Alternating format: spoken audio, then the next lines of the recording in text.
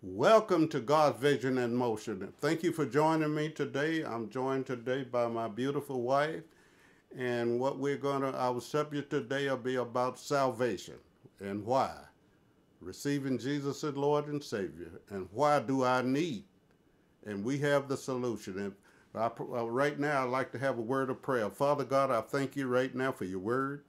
I thank you for those that will be tuning in, Father God, that their heart will be open, that the ears will be receptive to hear and to receive what the Spirit of God has given us, because our heart has been tuned in to people being saved, genuine knowing that they're saved. And Father God, we thank you for the people that you have planted in our midst and over this internet, a tool that we can use to reach someone, to reach those who are lost.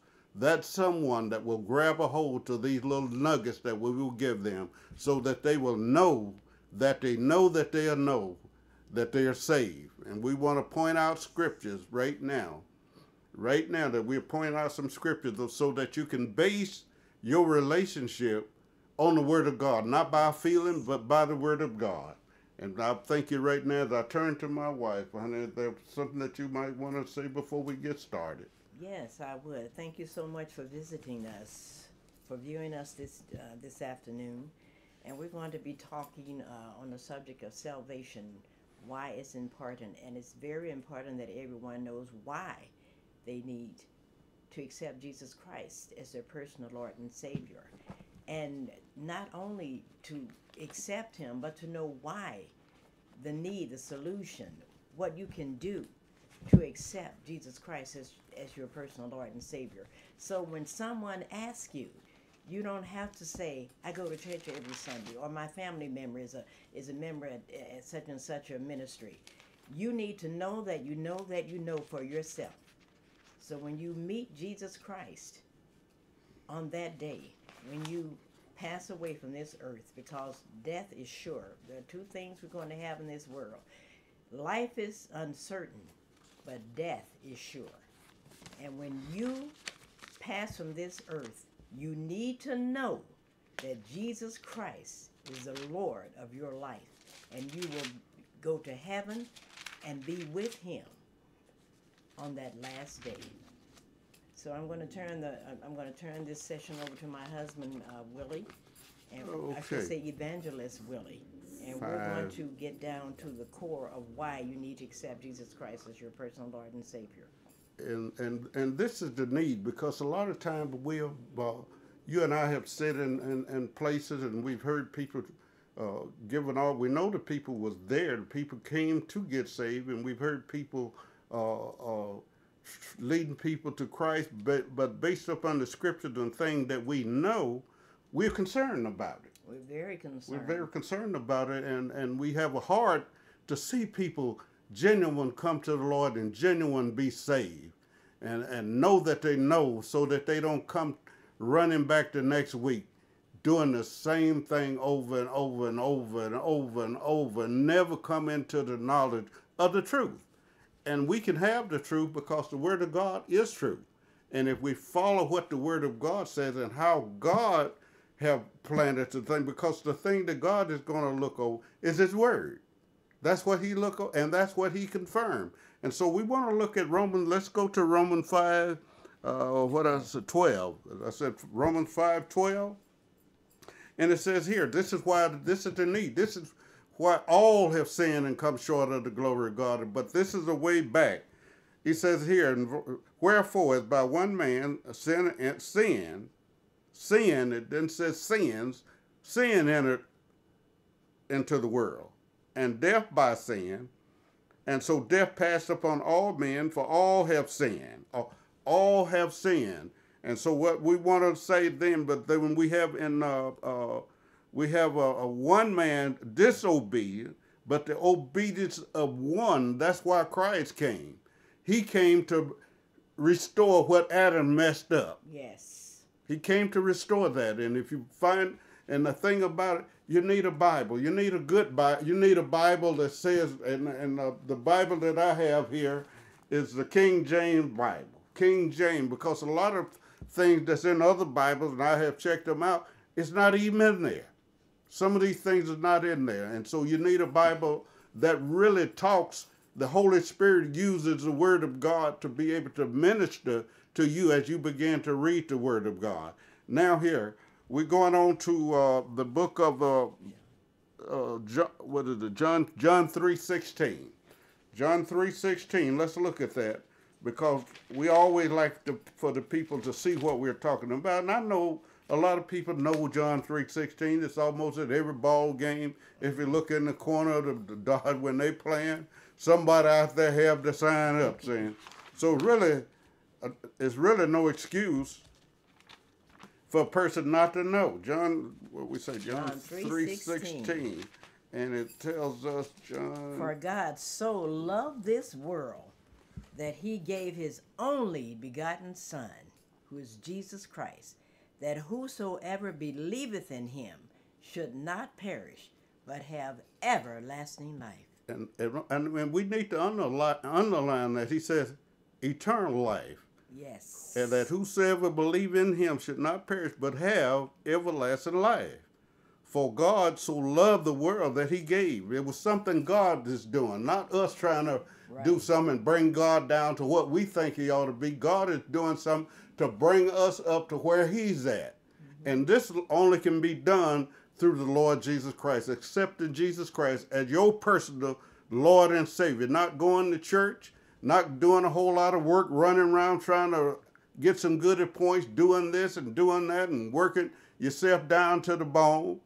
But he came, and he says here, eternal life, that you would have everlasting life. And this word life here is talking more about just breathing air. He's talking about your everyday thing, everything that you do. But he said if you acknowledge him, but that's another teaching. And so, but I want to show you in the book of Ephesians. Let's go to the book of Ephesians, because everything that we do when we minister to people, we want them to see from the scripture, to know that they know, not being confused. Am I saved? Am I lost? And then the other part, I want to show you some other scripture. What I said, Ephesians. Ephesians 2:8. Okay, let's look at the book of Ephesians. 2:8. It says here in the book of Ephesians in 2:8, it says here, for by grace are you saved through faith, and that not of yourselves, it is a gift of God, not of works that any man should boast. So it's not about something that you can earn. It's not something that you can do. And I would like to stick a pin here to say it means to repent from what you're doing and turn to Christ. And let me say something right here. You know, where we're saying in verse 8, it says, for by grace. That grace we're making reference to is love. Right. It was the love of God who sent his precious Son. And you know what? Jesus was the gift. It's a free gift. And all we have to do is receive him. Receive him. And what we're trying to do today is just point out a few scriptures that we can help somebody out there. Because we realize and we see everybody walking around wondering about, asking questions. I hear all kind of foolish questions that pop up about, well, where did so-and-so come from? Who was so-and-so?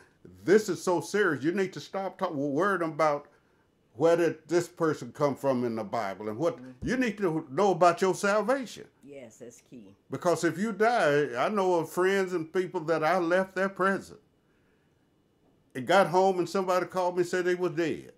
So this is something that you need to stop worrying about. Well, who was John the Baptist? Well, where was he born? Who was his mother? And all these other things that's in there. It's true to read about those kind of things, but you need to know, if I die, am I saved? Am I lost? Am I saved? Am I lost? And you can know. When we're going to continue to show you scripture in the Bible so that you can base your relationship on the Word of God, what God says about it. Because a lot of folks, a lot of preachers, they haven't been called. So you need to know, and you need to be led by the Spirit of God, because there's so many antichrists out there today. You need to know that you know. And let's go over to let's go to Romans chapter 10, verse 9. Is that what? Romans 10. Okay, now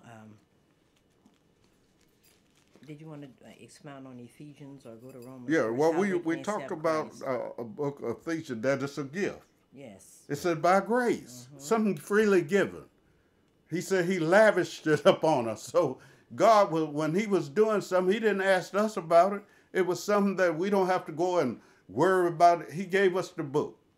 And all we have to do is get in here to see what God says about it. Because men out there are saying all kind of things. People are telling people about purgatory. You won't find that in this Bible. I have read the Bible through.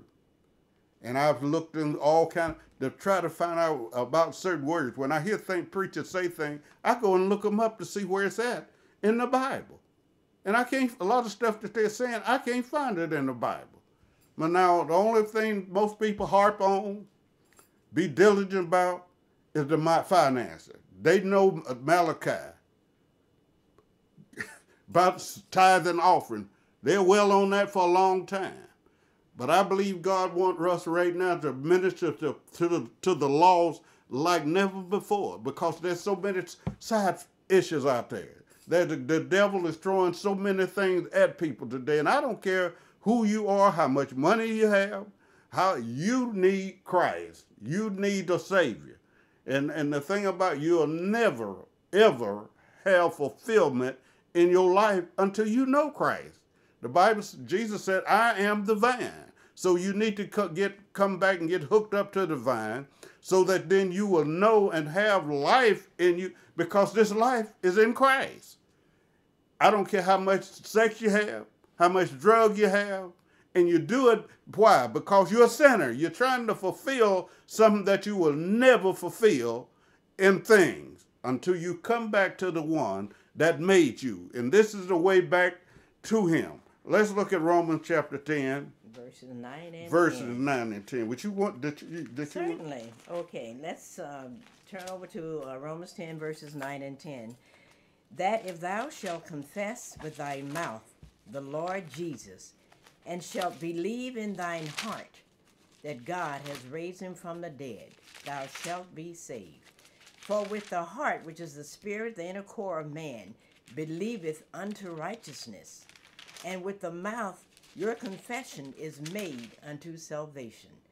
So if you confess Jesus with your mouth according to the word, according to God's word, and you believe with all your spirit, in your spirit, the core of man, that God has raised his son, Jesus Christ, from the dead, you will be saved.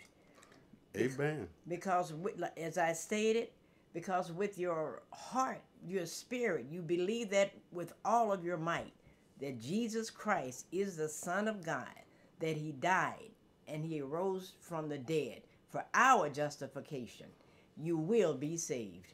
Now, a lot of times I hear this, to bypass Jesus.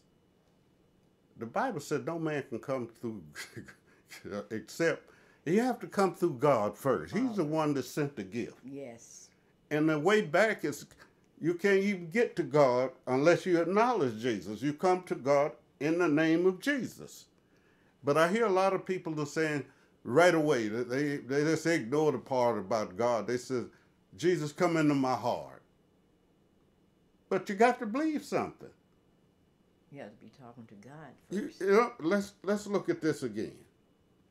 It says here, but what saith it? The word is not, verse 8. Let's look at verse 8. But what says it? The word is nigh of thee, even in thy mouth and in thy heart. That is the word of faith which we preach. That if thou shalt confess with thy mouth the Lord Jesus, and shall believe in thy heart that God hath raised him, believe in thy heart that God hath raised him from the dead, thou shalt be saved. For with the heart man believeth. Believe it. Now, that word believe it needs to be underlined, because it doesn't say believe, but it says believe it. For with the heart man believe unto righteousness, and with the mouth confession is made unto salvation. Now, I hear people are saying, forgive me of my sin. Cleanse me from all unrighteousness. Now, I want to stick a pin there, because without receiving Christ as your Savior and Lord, you've been a sinner. You got to come to Christ. But you had no righteousness. So forgive me. I've sinned against. Before that time, God never knew you until your name goes into the Lamb Book of Life. Now, once you accept Jesus Christ, it means to repent, turn around. Where you was going this way, if you were shacking, you don't want to shack no more. If you're a liar, you're a thief, all these different things, the Bible talks about you put off the old man. God's not going to take the stuff away from you. He wants you to willful serve him. He wants you to come and say, I can't steal no longer. I can't do this anymore. I can't fornicate any longer. I can't do this any longer. Why? Because now I'm in Christ, and he will fill all in all your desires he will fulfill if you allow him to. But you have to, again, we see here, he said, the word is nigh thee, in your mouth. Then he goes on to tell us death and life in the power of the tongue. So you have to change. The Bible tells us be transformed by the renewing of our minds. So we have to be like the computer. Reprogram your mind. Reprogram your thinking. Well, how do you do that? With the word of God. You begin to, after you get saved, accept Jesus Christ as your Lord and Savior, not just because you're a drug addict or something, and now you're looking for an escape, and now you're out there, somebody bring in and give you a few lessons, and now you're out there preaching. All you're going to do is confuse other people. You need to be rooted, get under the Word of God for a long time. A lot of us need the Word of God to be rooted in us so that we can stand. All you're going to do is go out and try to make a mockery out of God, out hollering and screaming and going on, and don't even know somebody asks you, are you saved? Well, you start scratching your head because you don't even know whether you're saved according to the scriptures. And my wife and I, we have discussed this. We have prayed about it's on our hearts about people knowing that they're saved. We minister to people all the time that go to churches, come out of the church, and all we have to do is just ask them, are you saved? And then there's enough. Are you born again? Do you know Jesus as your Lord? Well, you know, my grandparents, they were brought up in this church, but they don't know about their own salvation, going to church all the time, sitting in a church with a Bible. Most of the time, the Bible is never even open or encouraged. The Bible tells us how to teach, how we need to be able to put them in remembrance of that which they already received. And I want to say something right here, because I notice when I have an opportunity to minister to some people when they go to the altar for certain prayer matters, a Christian will think because they have strayed away from Christ. I'm talking about the people who have officially accepted Jesus Christ as their personal Lord and Savior, but they do not understand what the pattern is for becoming a Christian. Some of the people think if they have messed up and strayed away from Christ, they have to come and accept him again. And so Amen. That is something we want to expound on later on when it comes to the assurance of salvation and other things surrounding that, because it's so pertinent that people understand what their relationship is with Christ once they accept him. Amen. And you're so right, because like you said, we love ministering to people wherever they are. We're out in the restaurants and different places that we... Or even in the beauty salon. Yeah. I found out the lady who was doing my hair is unbelievable. A young lady, you know, she had a chair with pastors and prayer room workers for many years. And I asked her one day, the first day I went to see her, I asked her, had she accepted Jesus Christ as her personal Lord and Savior? And she said no. And I asked her if she wanted to accept Christ. And I ministered the word to her as to why that Jesus is a gift and what she can do to accept Jesus if she thoroughly believes that Jesus Christ is the Son of God and that he died and he was raised from the dead. She said yes. And shortly thereafter, she had a massive stroke.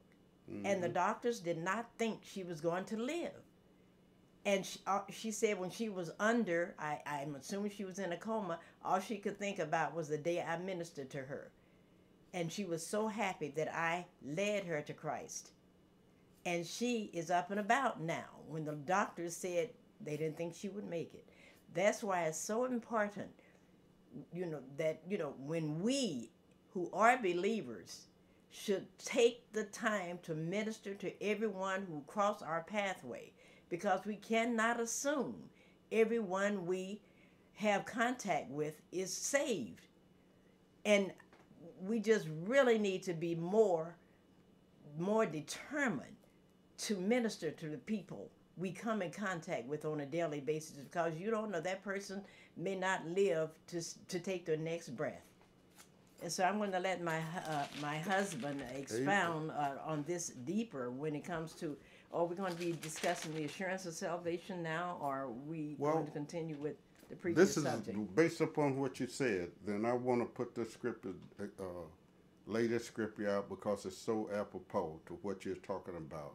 And I want to, this scripture here is in Romans chapter 8 and verse 13. And it tells us, what if we're led, our spirit-led life, the Holy Spirit will point out when you're out to minister to people, how to minister to people. He's our teacher. He's our guide. And here it says, for if we live after the flesh, we shall die. But if we are through the Spirit do mortify the deeds of the body, we shall live. And then it goes on in chapter 14. For as many as are led by the Spirit of God, they are the sons of God. So that lets you know right then that you need to have a life in the Spirit. So as you begin to walk out into the, and when you was talking about, see, that was the Holy Spirit. Yes. Absolutely. Prompting you to minister to her. Because God loves us so much that he'll jump over everything that he can to get you to open your eyes, that you may know what is the hope in which you've been called. No longer God wants us walking around. He loves us so much. And the thing about it is that it's so simple. And all you have to do is, now the thing you have to do is stop talking to your friends about it. You might have to drop off a toxic relationship, because all they're going to do is talk you out of what you believe. Well, my so-and-so died from that. I've never seen anybody get healed. You got to lay aside all that. Get away from those kind of people and begin to pick up the word of God. So I'm going to live from you. Repent means I'm going to turn away. I'm going to change. Yes. And I can justify that because I did that. I had lots of friends. I stayed out on, I had all kind of, well, I call them leeches now, because they weren't really friends. They were just tagging around for a drink or something other like that, but they weren't really friends. But the bottom line is, God will send you friends once you get saved. But the bottom line is, forget about friends. Jesus said, I will never leave you. I will never forsake you. So you have a friend in Jesus that will stick closer than any friend that I ever known, because Jesus won't talk about you. Your friends will walk off and leave you. And so one of the things that we want to do is, I like 1 Corinthians, I like 2 Corinthians. Let's go to 2 Corinthians 5, what is that, 5:17? Okay, did you want to expound on John 1:12? Oh, yeah, because 1:12. Yeah, 1:12, because a lot of people talk John 1:12, and it talks about, if you would like to read it for me, but it talks about everybody seem to think everybody's a child of God. And the Bible doesn't say that. Now, I would like for you to read that. Okay, this is the book of John, the 1st chapter, verse 12. But as many as received him, to them gave he the power to become the sons of God.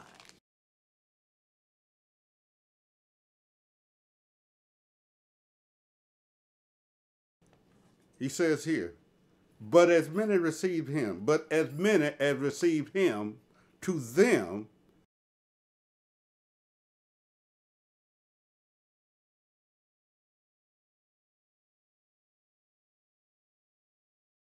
why would you need to have to become one? Have to become a child of, he says here, but as many as received him, to them gave he power to become sons of God, even to them that believed on his name. And so that's the good news is about it. That's why it's so important that you must be born again. As Jesus was talking to Nicodemus, and he was telling him about a spiritual birth. Nicodemus thought he was talking about a physical, some that he could understand. Mm-hmm. But he was talking about being born from above. It's where God who's over that individual, just like Jesus came. And since he's God, he can do what he wants to. Yes. You know, he can change things. So the good news where he says, Jesus was trying to talk to Nicodemus about a heavenly thing, and Nicodemus were relating it to an earthly thing. And we are born, when we accept Jesus Christ as our Lord and Savior, God's take you as a believer and put you into the body. It's something he does, not men, because a lot of times people get this baptism mixed up, where God baptized you into the body of Christ. That's how he sees you. You in the body of Christ. So no longer he looking directly at you. He looking at Jesus, the one that shedded his blood on Calvary, on the cross, for your salvation, for us. And even if you'd have been the only person on the face of the earth, Christ would have died for you. And so the good news is about it, I like it because in 2 Corinthians, because when I came to Christ, I started naming all the stuff. I said, but Lord, I was this. I did all this. I can't help myself. I did all these things. Now let's go over to 2 Corinthians. What is that? 5:17. 1 Corinthians. 2 Corinthians 5:17. Okay, 1 Corinthians 5:17. Second. Oh, 2 Corinthians 5:17. Okay, just bear with us here. Okay, let's go over there. We're going to read 5:17, and I like this because it really set me free. Because I was dragging a lot of baggage around all the time. It was always bothering me. My life had been messed up. I've done a lot of stuff that I was sorry about. I knew I couldn't do nothing about it. I know man ain't gonna never forgive you, your relatives and everybody else. But I called on God to help me in this, open my eyes that I can understand what am I doing, and if this is all to life, it's not worth living. And so I got a hold to it. It says, therefore, if any man be in Christ, he is a new creature. Old things are passed away. Old things are passed. Behold, all things are new. Yes. So as far as my life back then, he says, he could say, I never knew you. Your name was not written in the book of life. Your name was not in the book of life. But I was a good Methodist. Your name not in the book. Well, my wife was a good Baptist. None of that mattered. What you were before you came to Christ.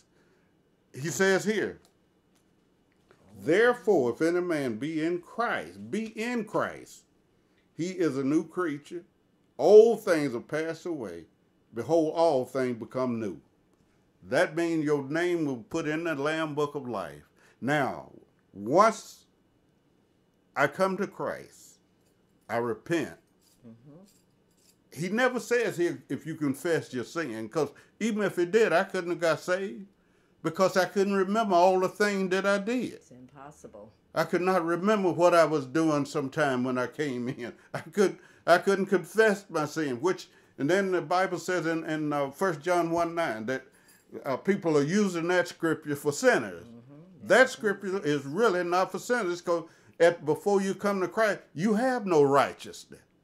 Righteous means right standing with God. Now, when I accept Jesus Christ as my Lord and Savior, now I'm back in right standing with God. The fellowship I'm back in my name is written in the Lamb Book of Life. I'm his child now. But before that time, I belonged to the devil. I was a child of the devil, and I did everything the devil asked me to do. So when I repented, to come back, came to serve, not come back, but came to find out my destiny in the Lord, because I'd heard so much of stuff about how religion will do you. You have to do this. You can't eat this. You can't drink this. You can't. can't. Then I said, well, Lord, what can I do? What can we do? But he says, when you come to him, he cleansed you. Once you accept Jesus Christ, you have no past. And I thought about that. I looked back at Paul. When he had a relationship with Jesus Christ, when he was knocked off the horse and he said, Lord, the first thing he come up doing saying, Lord, what would you have me do?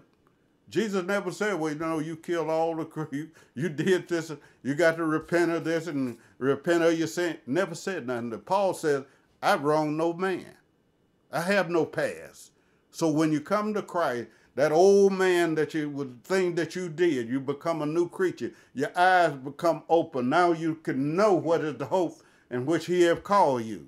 And so the good news is that if you get into the scriptures and begin to apply these, take them off the pages and apply it to your life, say, oh, you said I'm this, I can have it. Now, one of the things that I'm finding that Christians do not know when they get saved, you need to know that you have an enemy. You need to know that. And let's go over to, let's see, what is it? Okay, I want to say something on this. When we're talking about when we accept Christ, and see, yes, when you mess up, you're supposed to ask the Lord for forgiveness, but you do not play with the Lord like he's a toy. You have to be sincere about the forgiveness you're asking the Lord for. Amen. Because I know some people who think, well, you know what the Lord said, if I mess up, he can come to me and I can go to him and ask for forgiveness and he'll forgive me no matter how many times I mess up. You are treading on dangerous ground when you do that. God's word is not telling us to play games with him. You have to have a sincere heart about what you are asking the Lord for forgiveness about. You have to make sure you are ready and willing to fully repent of your wrongdoing and study God's word. Amen. That's so apropos because, see, one of the things about it, even God forgive you. Let's just say God forgive you. Mm-hmm. But see, we have an enemy that doesn't forgive. He know what you did. And what he would do is bring sickness upon you. Unless you come back and repent of that thing, he will come and bring death upon you. He have a right to you. Yes. Until you come back and ask God to forgive you. Yes. And even at that, remember David. David the Bible tells us was after God's own heart. He was a man after God, but he messed up. And that thing, his family, it happened to his family. That sin had to be paid because the wages of sin is death. Now, let's look at this here because every believer, when he come and accept Jesus Christ as your Lord and Savior. And I think about this a lot of time when you're going into the army and places like that to fight in a war and stuff like that. The first thing I think that the orientation would be to tell you about your enemy, how to fight this enemy. Now we're in a spiritual war. The spiritual war, God tells us he's trying to open our eyes to let you know in the book of John 10:10, and most people know this. He said the thief. Well, who is the thief? A lot of people don't know they just read that. But the thief, he said, but the thief coming not but for to steal and to kill and to destroy. And I have come that you might have life and that you have life more abundant. Now we got to know who this thief is. The Bible tells us the thief is the devil. He come to kill and steal. So when you step over that line, if you don't get back and say, Father, forgive me, cleanse me from this, help me, I messed up again, I blew it again. But the enemy's still coming to remind you of how bad you were. I thought you was a Christian. You wouldn't have did that if you were genuine saved. He come to speak to you as you come when you're minding your own business, when you sleep. He never rests. He's always on the tear. He never sleeping, so he's always coming to confuse you. And the thing that he want to steal from you is your witness. Yes. He want to get you off it so you don't go tell nobody. You're ready to stop going to church. You're ready to stop doing this. And then another thing, let's go on. But you need to know, I like to always let you know, you're in a spiritual war. And you need to know that you have this enemy. And the Bible tells us about he's the one that brings death, not God. God is not killing And the Bible tells us about the last enemy that will be destroyed is death. And so the thing about it, if God telling you he said, the one that have the power of death, that is the devil. And I want to say this right here on this scripture about the thief comes not but for to steal, kill, and to destroy. And Jesus says, I have come that they might have life and that they might have it more abundantly. See, the Lord is so loving. He not only said that we're going to have life, but place emphasis on the word more. He wants us to have life more abundantly, not just abundantly. And we can only find out what our life should be about by studying God's word. We have to apply God's word to our everyday walk in order for us to know what this abundant life, the more abundant life is for us as Christians in the body of Christ. Amen. And I don't like to skip over stuff, but I'm so dogmatic about it because I know when I got saved and someone said to me, says, sir, would you like to receive the Holy Spirit? I said, well, what is it? What the Holy Spirit? He says he give you power. He'll help you. And I know at that particular time, I knew I needed some help. And I asked him, I said, is it from God? He said, yeah, I'm going to point out scripture to show you from the Bible. They had a prayer room that took me in, because if they talked to me outside, I probably wouldn't have stayed. In a prayer room and to be able to minister to you one-on-one so that you can understand what you have in Christ, what you can do in Christ, to get you rooted and get you kind of grounded before they let you go out, holler and do your honk if you love Jesus, and putting bumper stickers and stuff all on your cars and hollering and going about Jesus. Because one of the things that they don't, a lot of places like that, they don't tell you that you got an enemy to your faith. And he doesn't quit. He comes to remind you of what a dog you used to be. And he keep that before your face. But you need power. You need the Holy Spirit to help you, because in the natural, even after being saved, you cannot live this life without the Holy Spirit. You cannot love without the Holy Spirit. Now, you can do like you do on, New Year's Eve, make New Year's resolution, and you already know they don't last long.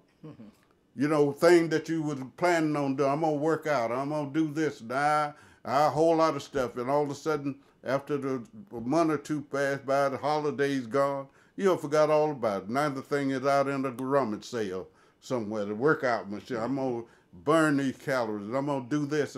But you cannot do anything spiritually without the Holy Spirit helping you. The Holy Spirit will help you, but you have to ask him to help you. He's not a person. He's a person. Just like Jesus was a person. He's a person. He come along to help you when you can't. When you begin to say, if I'm going to acknowledge him, then he will help you and direct you your path. But the Holy Spirit have to be, no, I can't do this. It's kind of like the passing gear when you're trying to pass somebody and all of a sudden your car look like it's going to choke down. and you can't get over, but then you hit that passing gear and you, but see, that's the way the Holy Spirit will kick in when you can't. Because he wants you to serve him willing for. He wants you to be able to recognize that he's the one that's going to help you, that you can do nothing without the Holy Spirit. And I thank you for this time, because now if you're out there at this particular time and you want to accept Jesus Christ as your Lord and Savior, would you bow your heads and let's pray this prayer. Say, dear God in heaven, I come to you in the name of Jesus. I'm a sinner and I can't save myself. But you said, if I confess with my mouth, believe in my heart, that you raised Jesus from the dead, that I will be saved. I believe that. And right now, I accept Jesus Christ as my Lord and my Savior, my Redeemer. And according to your holy word, which could not lie, right now, I am saved. And now, I'll go along with that, I would like to pray with you to receive the Holy Spirit. And I want to lay hands on you by proxy. Receive the Holy Spirit. With the evidence of speaking with tongues, just go ahead and open your mouth and let your tongue move around, and all of a sudden, that's your faith. And as you begin to open up and speak in your heavenly language, not a language that you understand. Because one of the things about it, people get so caught up in stuff they claim they don't understand. There's a whole lot of stuff you don't understand. I don't understand how that television can send signals to us all over the world. But guess what I'm going to do? I'm going to enjoy it. I don't understand how my telephone can pick up pictures and send pictures. I don't understand it. But guess what? I enjoy it. I don't have to understand it. And so the bottom line is just be a doer of it. What you have heard, put it into practice. And I guarantee you, God will move in your life like never before. Yes. And I want to thank you for this time. And if this ministry has been this lesson has been a blessing to you, there's a thing on the screen where you want to maybe send an offering or something and support this ministry. We would appreciate any amount that you will send to help us continue to take this message to the world. Because we love what we're doing. We love the Lord, have given our life to the Lord over what it says. Many years. You were saved back at 12. What, 12? 15. I got saved in 1980. That I know. I was a good Methodist, but I didn't know Jesus. Nobody shared the word of God with me, but I want to thank you because God is able, and not just he's able, but he will do the thing based upon written in this word. We have tested the water, and we love him with all our heart. Thank you for joining us. God bless you.